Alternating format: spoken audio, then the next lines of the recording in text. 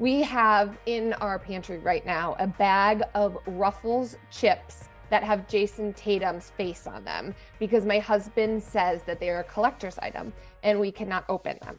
So they are in our pantry. And I always tell him when he leaves that I'm going to open them. He's like, you better not touch them. Ruffles are good. They are good, and they're the barbecue kind too.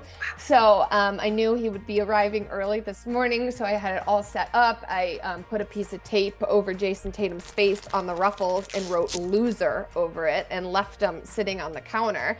And then as soon as my husband walked in, I had the magic victory song playing. That's like abracadabra, alakazam.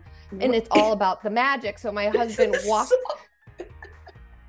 My husband walks in the door at 8:30 in the morning, and I'm in the kitchen dancing to the magic victory song, and he instantly turns around and leaves. Abracadabra, alakazam.